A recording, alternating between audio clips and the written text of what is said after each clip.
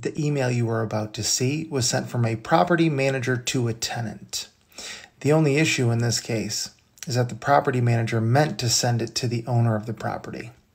You'll recall the discussions I had with you earlier in the year about the high maintenance nature of this particular tenant. Out of all the properties I manage, he has the most maintenance requests and occupies the most of my and therefore your time. On one occasion, the aircon, he called every day for 2 weeks. The receptions are sick of him.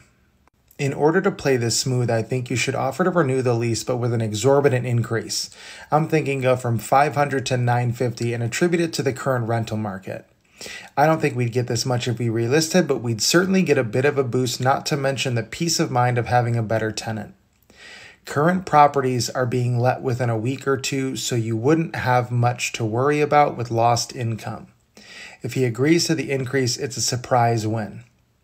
In case you were wondering, that exorbitant increase in rent that was suggested in the email, from $500 to $950 a month, is a 90% increase, nearly double. This is your reminder that landlords are nothing but a barrier to housing.